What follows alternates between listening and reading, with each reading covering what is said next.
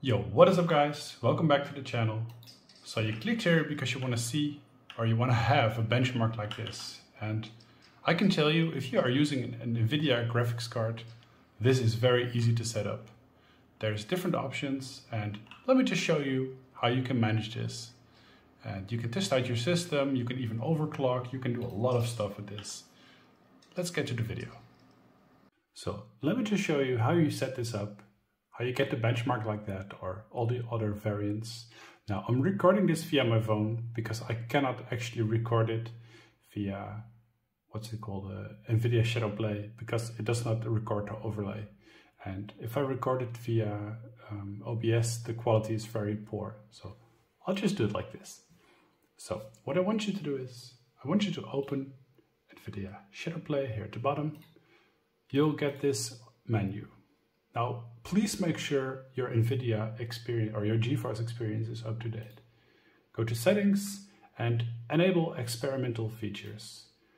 You don't necessarily have to do this if you have the latest version of Nvidia or GeForce experience. Now, you should also enable the in-game overlay over here, and you can close this. What I want you to do is I want you to press Alt-Z. That's how you open the overlay, and you press on the cogwheel and you go to HUD layout. Now over here there is a new, or if you have tried the beta version, it's not new for you, but there's a performance tab, and I can show you what it does. 1 second. There we go. You can either choose to show your FPS. There's basic. You can see your GPU usage or your GPU name, FPS, the 99th percentile FPS, render latency, etc. And there's advanced, where you can see the temperature, memory clock. There's fan speed, even the power, how much it draws. You can see it all. Now, this is not available because we are not actually using the video card. And there's no game running. This will be available when you start up a game. And there's also latency, FPS, GPU, utilization. And there's a lot of options you can choose from. I like to use advanced. Now, if we enable that, you can open this by pressing Alt-R. You can just summon this at will. Now, do keep in mind, this will take a little bit performance from your system when it comes to gaming, because this is running at the background, and that, extra programs running in the background always take some of your system, but it's not much from my experience.